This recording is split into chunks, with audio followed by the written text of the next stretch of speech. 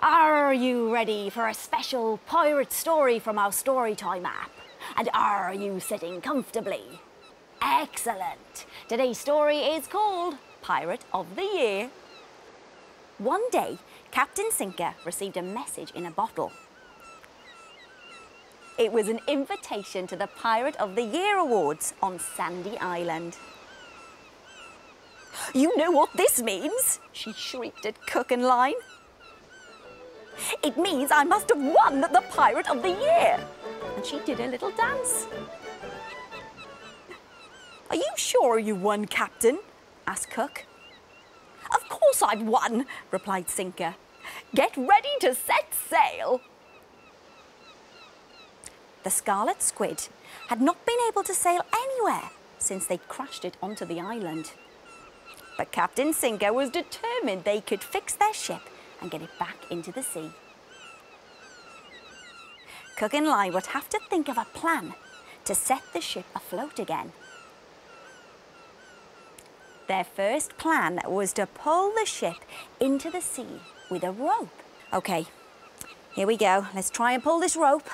Heave-ho! Heave-ho! Heave-ho! That didn't work. The rope snapped and sent them flying. Their next plan was to attach lots of balloons to the ship so it could float up over the sea. Let's see if we can help them. Attach these balloons to this wooden peg. That's one bunch of balloons and another. Brilliant! The only thing to float off was Line, as he accidentally attached himself to the balloons. Ah! Their final plan was to put an old cannon on the back of the ship and blast their way back into the sea. Oh, that's heavy. Okay, let's see if we can help them. We're going to try and push this cannon all the way over here. Ah, thank you. Excellent. That will work. They put their fingers into their ears and waited. But nothing happened. Captain Sinker arrived, excited and ready to set sail. Cook shook his head. Line shrugged. They couldn't get the ship into the sea. Sinker looked very, very angry. Cook suggested that they have their own awards right here instead. "And you never know, Captain," he said. "You might even win." And a small smile returned to Sinker's grumpy face. Later that day, an excited Captain Sinker was sitting in the audience with all her favourite teddy bears. And Cook and Line set up their own pirate awards.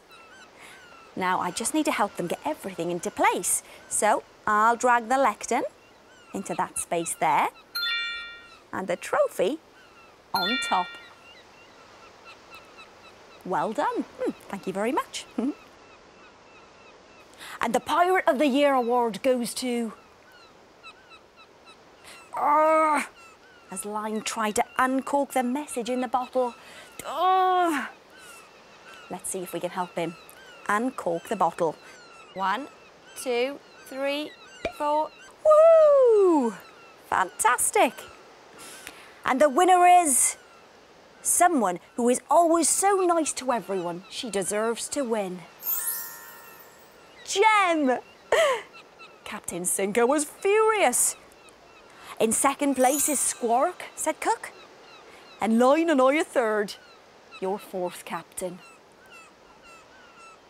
Sinker was so angry, she kicked the old cannon and it fired out a huge lump of seaweed that soared through the air and landed on top of her head.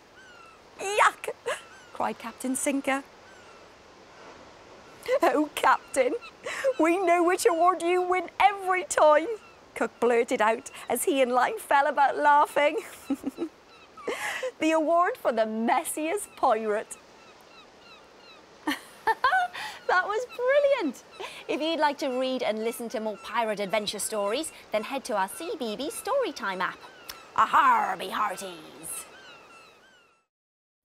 Find out when we add new clips and build a playlist especially for your child by subscribing for free to the CBeebies YouTube channel.